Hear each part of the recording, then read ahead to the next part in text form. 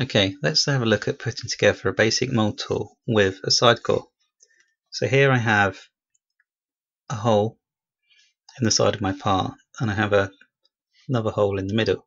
So I know the hole on the side is going to cause some issues when I put together the part. So let's start by creating a parting line. I've already selected the parting line option. I've selected the base face, and I'm going to perform a draft analysis.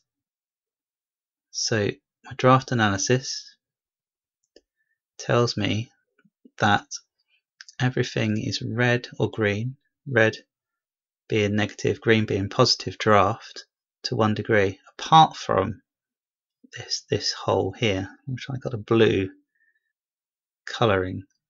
Now I need to analyse this from a different direction, so I pick the right plane, do a draft analysis again, and because this is a side core section, everything's gone green. See, I pre-prepped this hole, put some draft on it, so from the right plane it will be fine. But we need to now switch this back to our base plane, otherwise if we selected OK, everything would go wrong after this. We need to have the right parting line selected, so the face is our parting line, and you can see the outline now showing where our parting line is on our plastic part.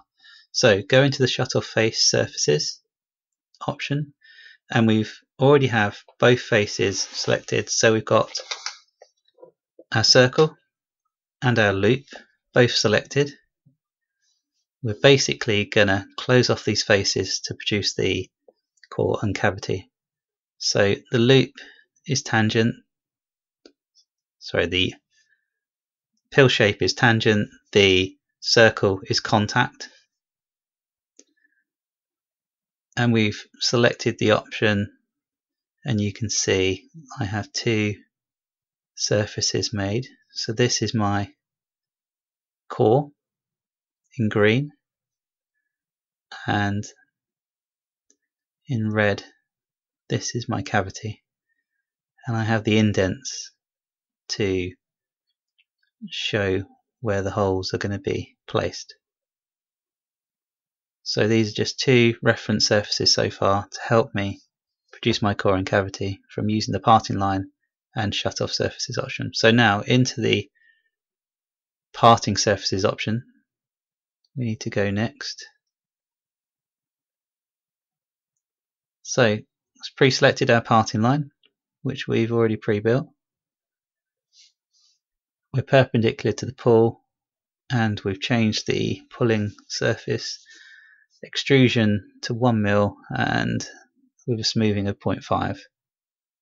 So here is an extra surface in grey that we've made from the parting surface.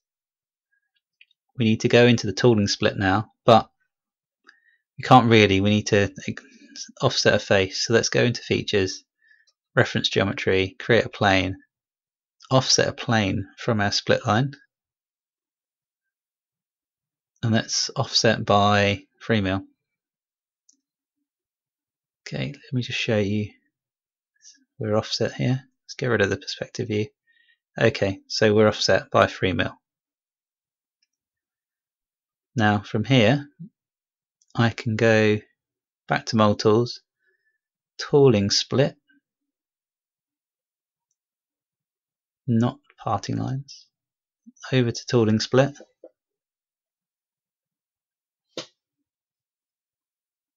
select this option, and we need to draw a box surrounding our part for moulding. So let's put a box around our part, make sure it clears the flange we've made in grey, because it has to encompass the part. So let's just add some geometry really quickly, just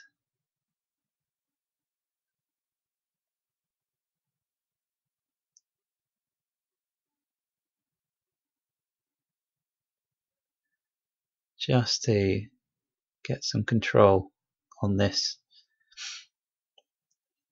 unconstrained sketch. So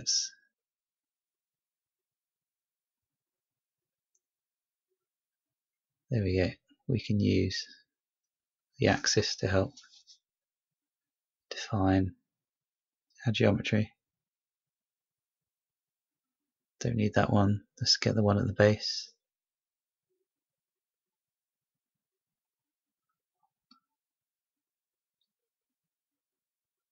Make all these equal.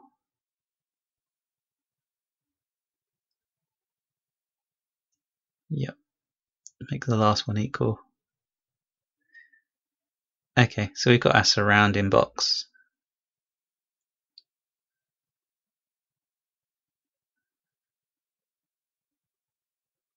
Okay, right. So we're ready to progress. Okay, so with what we've put, the geometry we've put together, the core cavity and parting surface you can see on the left-hand side have been pre-populated. The block is extruding in the single arrow 5mm, in the double arrow direction 15mm, which is actually covering the part. You can extend these if you like. You probably would in reality to allow for cooling, but for this tutorial I'm going to leave them as they are. And we need to select the interlock surface because that creates a little upstand that we need to extrude from. So we've got our blocks. Let's change the colors quickly so they look more than just blocks.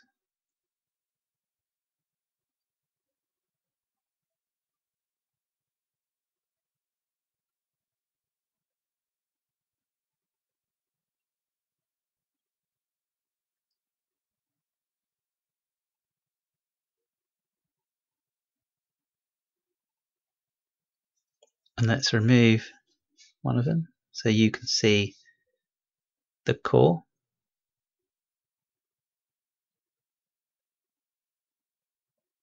And this is the core part of our tool. And if I bring back in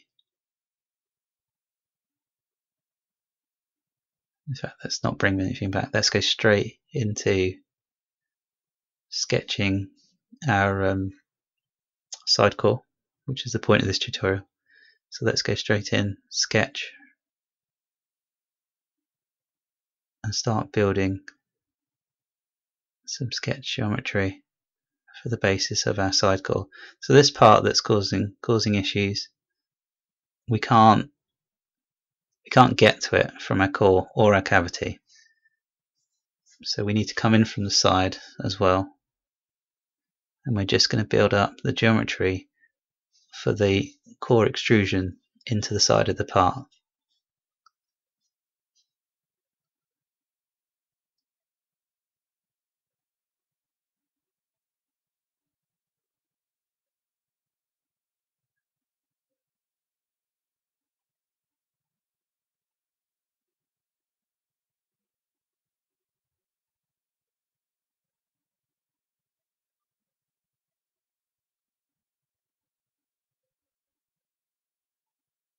Okay, so here's some geometry. We're going to move this in from the edge, and we're going to match up to our core.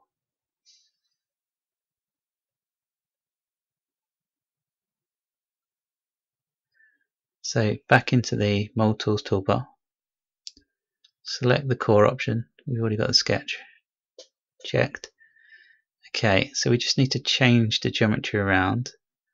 We need to go we need to go towards our core. We need to go up to next. It can be quite tricky getting this right. You can add some draft.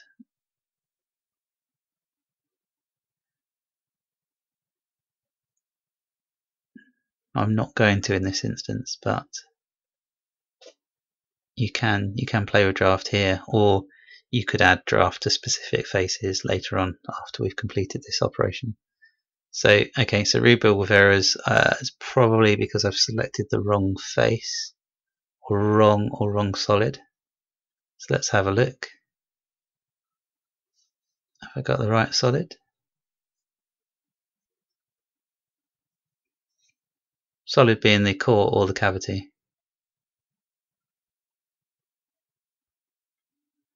We can just go into our solid bodies at the top, select the alternative, just realign everything.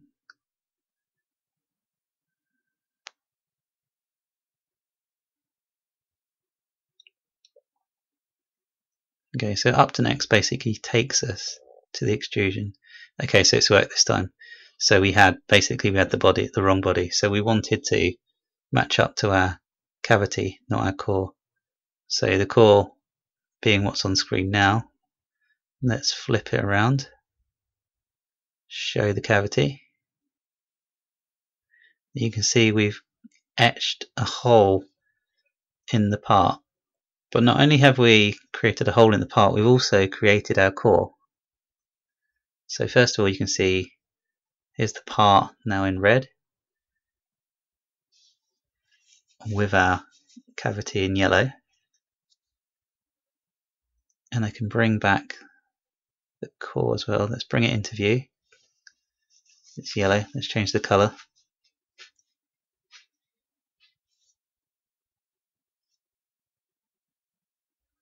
And you can see the side core in green that matches up to the hole on the side of the part.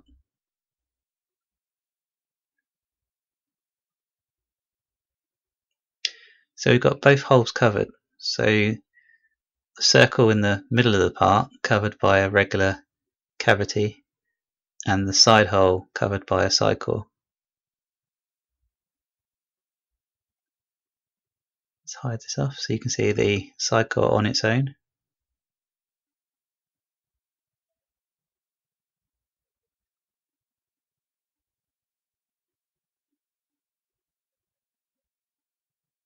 And if we bring back the core, you can see how it lays up along the core as well.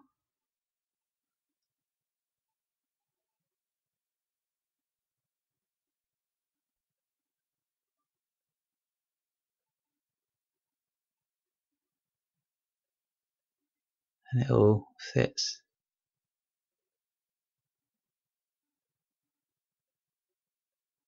together. Just change the cover of the actual part to differentiate, because everything looks red at the moment. So just to show you that the original part being molded is actually still part of this model. Bring it back to its original color. So there's the part. So that's it. That's how to mold, or how to model in Solidworks, the core, cavity and side core for a basic part.